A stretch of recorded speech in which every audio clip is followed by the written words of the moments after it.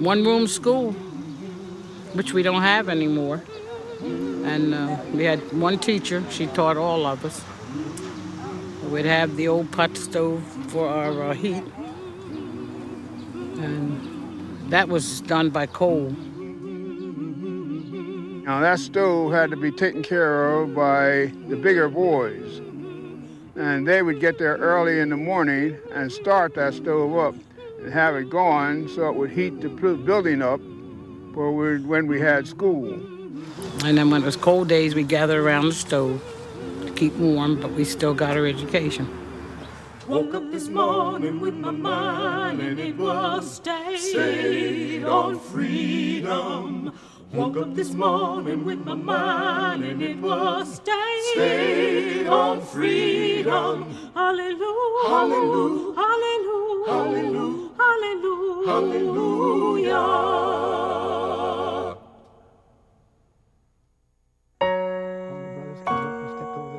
For African Americans in Delaware in the 1920s and 30s, their early education left an indelible mark.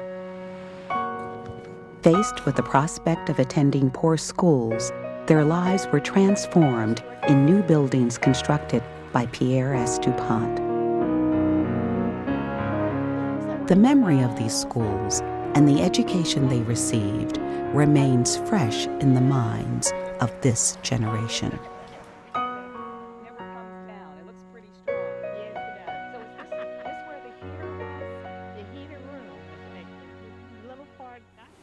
Oh, yes, that brings back memories. We had all outdoor toilets. We had a pump in one corner. We did not have running water at all. We had playground equipment, which usually wound up in swinging around the pole, and that's about all you got out of that. The educational environment for African Americans changed completely in the 1920s. Pierre S. DuPont believed that the state's educational system was seriously flawed. He used $6 million of his own money to build schools throughout Delaware, including 89 schools for African Americans. Hundreds of African American school children wrote to P.S. DuPont.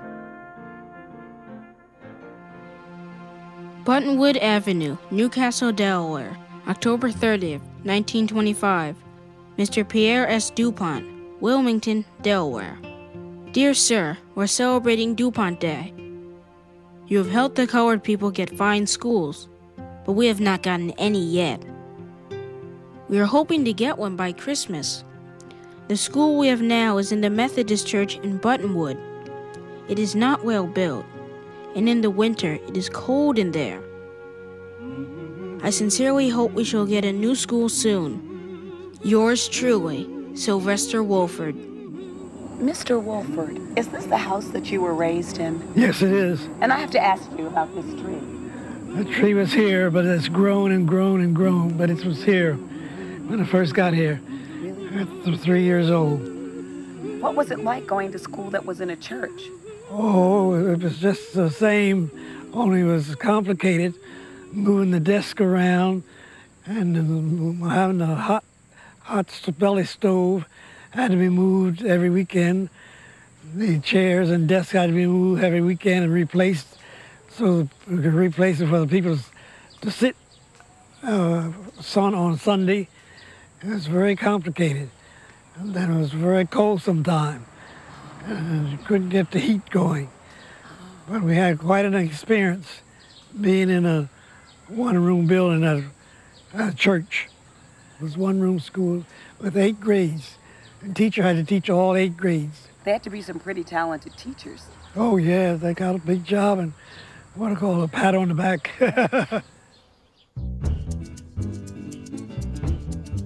DuPont built the new African American schools to the highest standards.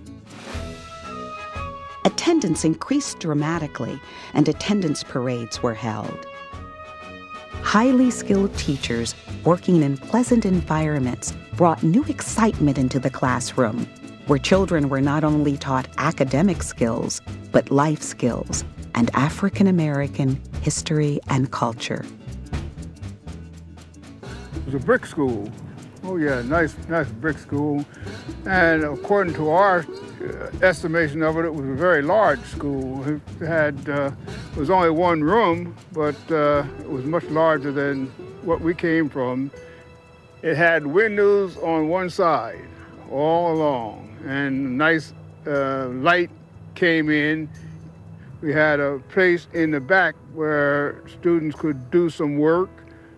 And then we had a place out from the school. We had our furnace out there. So we were really equipped like we had never been equipped before. I mean, little country school that we were in, and then going to something like that was really something. The African American community thanked P.S. DuPont through letters, poems, songs, and commemorative events. Leading African Americans formed the DuPont Testimonial Committee, and on the advice of W.E.B. Du Bois, commissioned noted Harlem Renaissance artist Edwin Harleston to paint P.S. DuPont's portrait. The DuPonts not only built these schools, but it was through their influence that the state eventually, even though it was segregated, that the state eventually did what it was supposed to do for the citizens of all the state. And we must never forget the contribution that the DuPonts made in that area. Do you remember the DuPont song that Mr. Colburn wrote? Yes, I remember very well. Yes, well, yeah. I remember that he wrote the song and always had your group singing it. DuPont, DuPont, DuPont is the man. DuPont, DuPont, the best man in the land. He gave us schools and he gave us roads. He lifted our hearts with a great big load. DuPont, DuPont.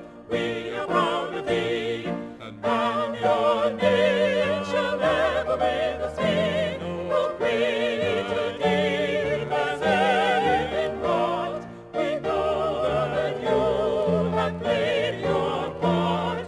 DuPont, DuPont, DuPont is the man.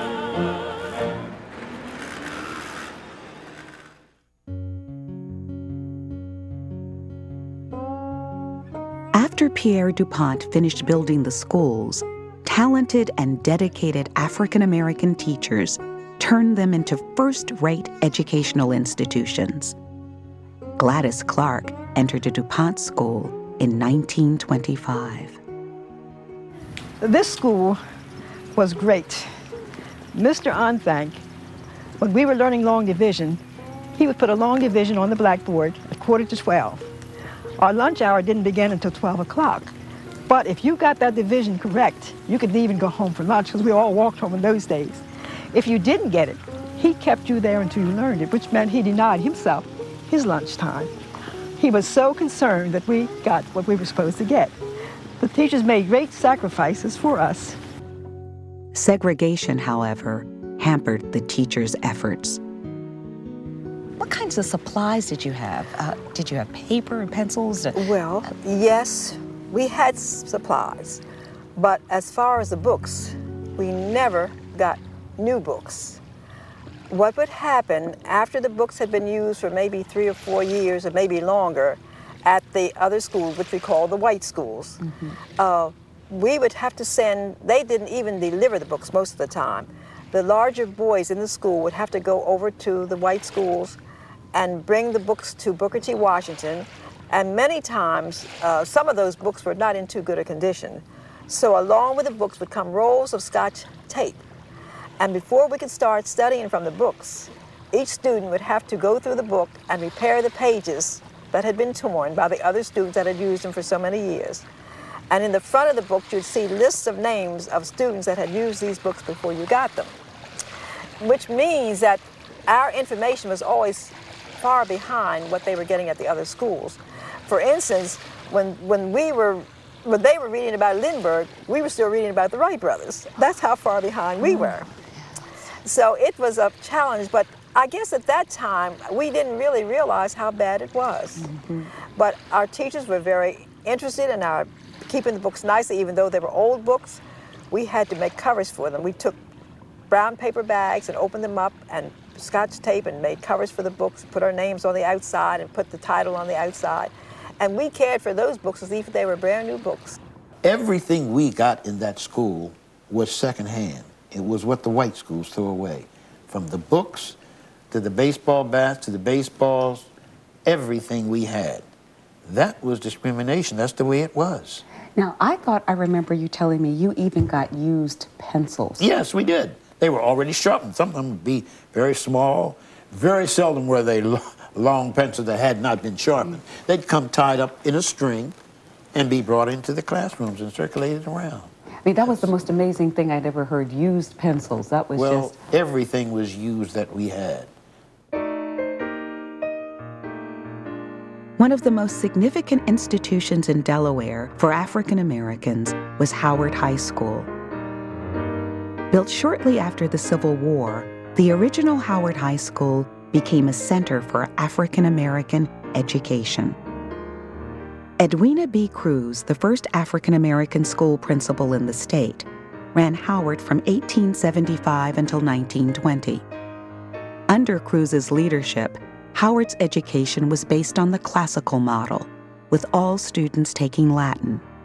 This was balanced with extensive cultural activities, including literary societies, debating, and dramatic clubs, along with athletic teams. She recruited some of the nation's foremost African American educators. Alice Dunbar Nelson chaired the English department for more than 15 years.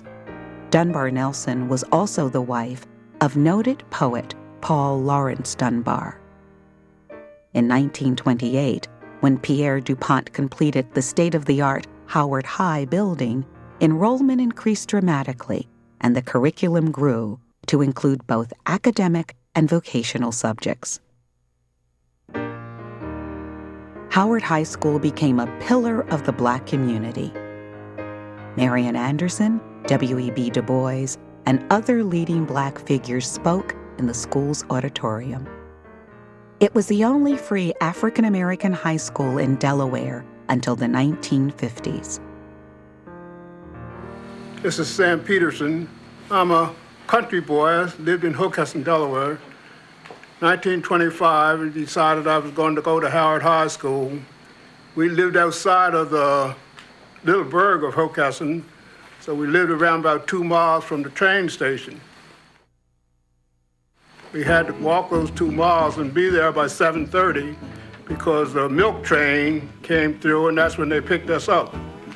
We got on that and rode into Wilmington at 16th and DuPont Street. We walked from there out Delaware Avenue, past Wilmington High School, on into Howard High School at 12th and Orange Street. And there's where we started our high school education. I'm just looking at how well this is made. Tell me about this. Mr. Whitten was one of my favorite teachers. Now, in his shop, he had me make a desk. And then after I did that, I made a chair to fit the desk. I remember how he made me make a mechanical drawing of this. He's had a lot of influence on me over my whole life.